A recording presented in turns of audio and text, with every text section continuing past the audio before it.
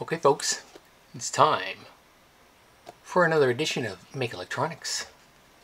It's time for experiment 3, applying pressure, where we talk about voltage. Okay, so this is what you're going to need. Once again, our 9-volt battery is returning. We're going to need a few resistors. As I said in the previous video, we're going to recycle some of them from the previous one. We got our 470 again. We're going to add a 1 kilo ohm, a 1.5 kilo ohm, a 2.2 kilo ohm, and a 3.3 kilo ohm. And once again, our red LED is returning. And once again, I'm not following exactly how the book goes, just to keep it all organized for the video. So I have duplicates of all the resistors. So the first thing we want to do is we want to get a baseline measurement. So why don't we hook up the red LED and make sure everything still works.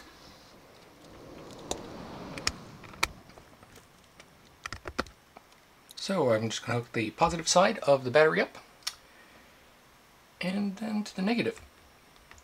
And then our light comes on. Okay, good. So we can see that our light still works. Okay.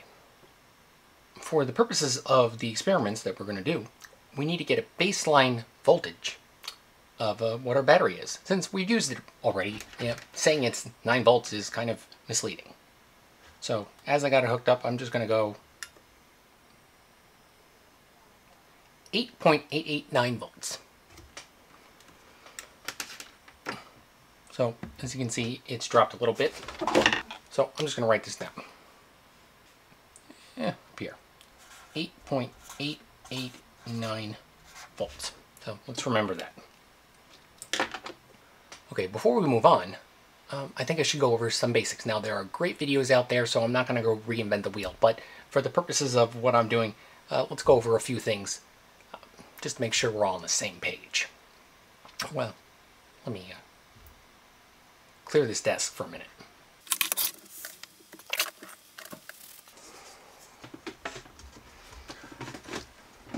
Okay, here's my cheap dry erase board because I'm tired of erasing my desk. So, obviously in the first, the main thing of this experiment is voltage. You want to think about voltage in terms of its potential energy. It's the same as water pressure if you're thinking in terms of water. And then you have amperage, or current. They're used interchangeably, but they're measured in amps. Amperage is your flow rate. Think of it, I guess, as kinetic energy. You're actually using something. Then we talk about resistance. Resistance in this scenario could be your faucet or spigot. It controls how much energy or electrons are flowing through your appliance. So if you open the faucet full fledged, you're giving very little resistance. So you're going to get a lot of flow. But if you close it up, you're going to get less flow. So, and then watts or wattage. Wattage, you can call it a usage rate. So you got a lot of things. Just think of an old-fashioned 60-watt light bulb. A 60-watt light bulb, essentially what that's telling you is that if you leave that 60-watt light bulb on for 1 hour, it's going to consume 60 watt-hours of power. So, and that watt-hour of power is something that's used in billing. Now, I could really go into the weeds about exactly what this all means. It goes into joules and coulombs, I think that's pronounced correctly. But like I said, there's plenty of other videos out there. So, just know, basically, if you do voltage times amps, you get your wattage, and so on and so forth. And then you can do other kinds of math to get every other one on here. So yeah, if you have 2, you can get the other 2. So if you have any questions, let me know. If you want me to make a more detailed video, or maybe some fancy graphics or something, let me know. But yeah, there's plenty of other great videos out there. So for the purposes of all the videos I'm doing, it's going to be all DC. That is direct current. That's negative and positive. It just flows in a loop.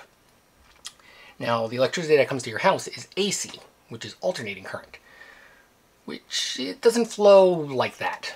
It's oscillating. So it's more, the energy is more of a wave that goes through the wire. It's great for long distances. That's why you rarely see ever direct current, high voltage transmission lines, because direct current, if you ever mess with LEDs, you have to do power injection because the voltage starts to disappear. So, let me put that away. If you haven't been able to see, I got 3 multimeters for the experiments I'm going to do today. Obviously the book doesn't call out 3, but you know, I want to be extra. So again, we got our fancy smart one, our digital but manual, and our truly analog. This was my dad's. I think it's from the 80s. Still works fine. Okay, so we already got our voltage for our battery. So we're going to hook this circuit back up.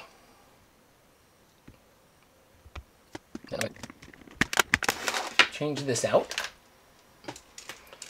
And we are going to look at different points on the circuit to show you how voltage and pressure is working.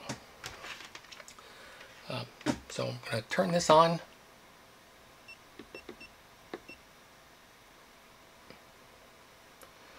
And the first thing is I'm going to measure the voltage across the battery. And we've already done that, but we're going to do it again. And the second one, I'm going to go across the LED. So again, from the long terminal is the positive, and the short terminal is the negative.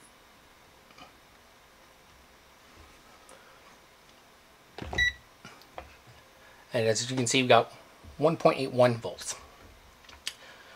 Okay, so for the last one, on this, I need to turn it on actually, before I connect it. We're going to go to the left side of the resistor, and to the right side, the negative. So that is coming back at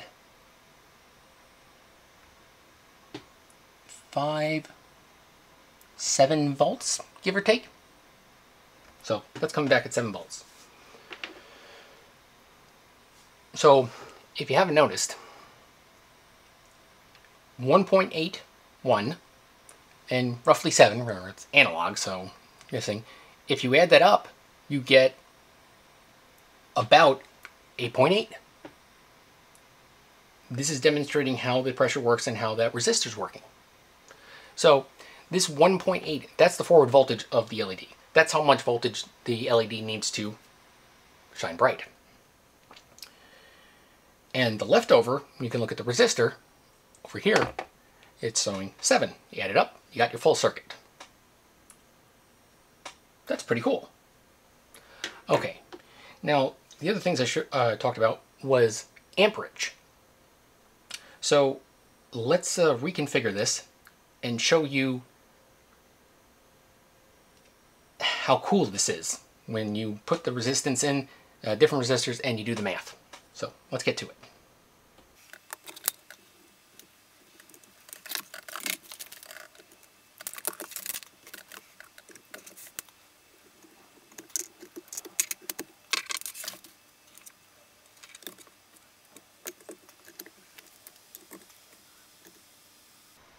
So I'm going to disconnect that. I'm not worried about that right now. We're actually not going to put that there. We're going to hook it up to this first resistor. This is the 470. And now I'm going to hook that up to there. Now I'm going to turn this on.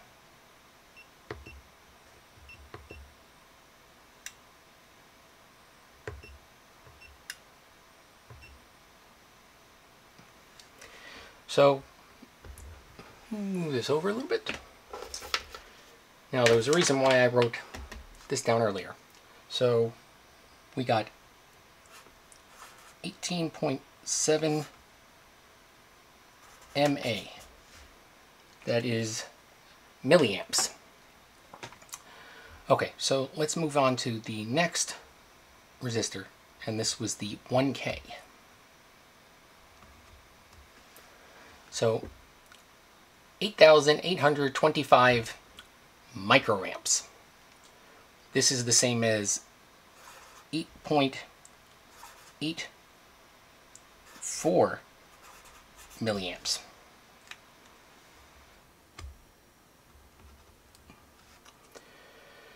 So, same conversion, 5.91 MA. I don't want to hear any comments about my poor rounding skills. And now the 2.2. It's 4.08 MA. And the last one,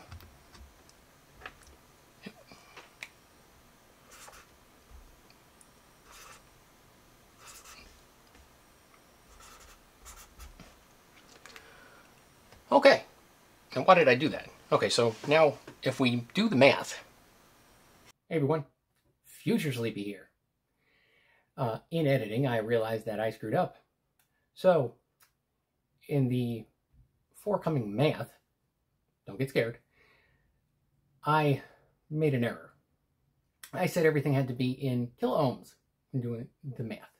The reason the equations have to be in kiloohms is because my amps are in milliamps. Ohm's law is amps times ohms. Since my amps are already in milliamps, my ohms have to be in kiloohms. Now, I could do the math and change the milliamps to amps, and then I would just be able to times ohms. So, there you go. It's just a unit thing. So yeah, don't be thinking everything has to be in kiloohms.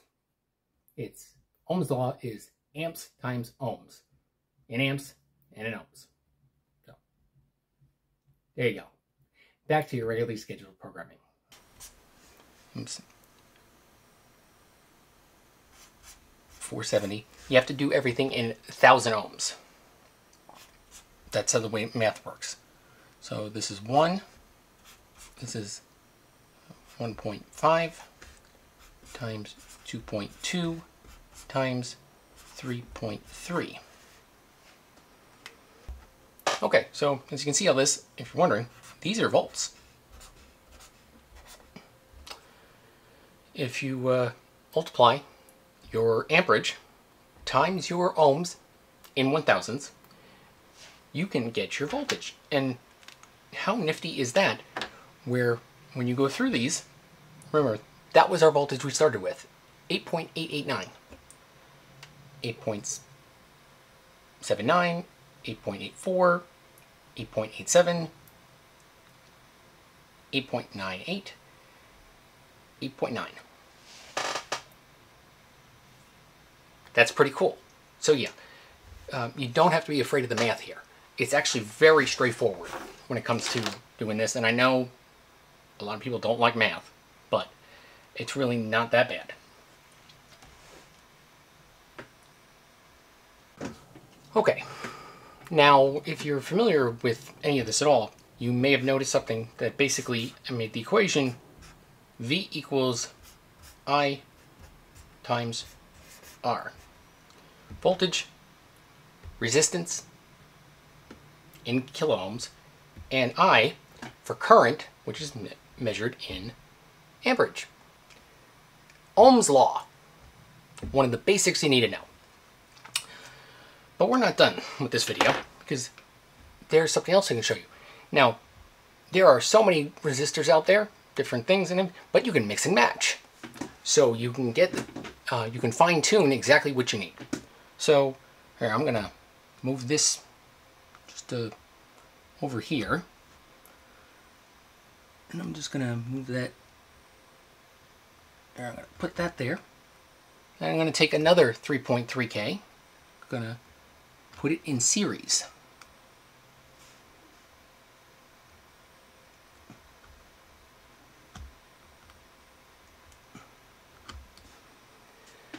And as you can see, it dropped to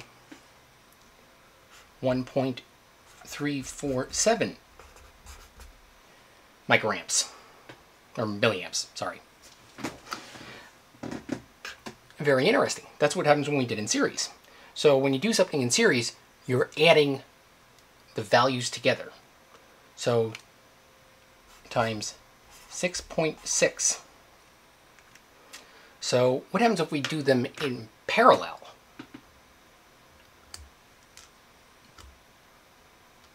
So we're gonna I'm gonna have to turn the direction of these so it works. So I'm gonna make them go north to south instead.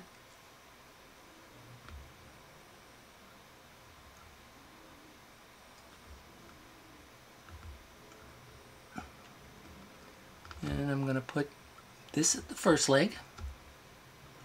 And I'm gonna take this, the negative, and I'm gonna put it over here. Wow, did you see what happened there? We jumped up to 5.387 MA.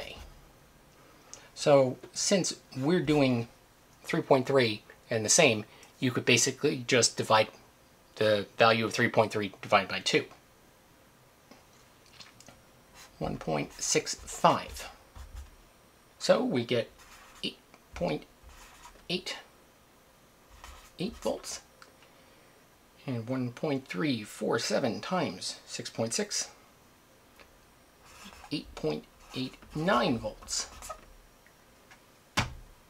That is pretty cool. Obviously, the math gets a little more involved if you have resistors that are not the same value, but this isn't a math class.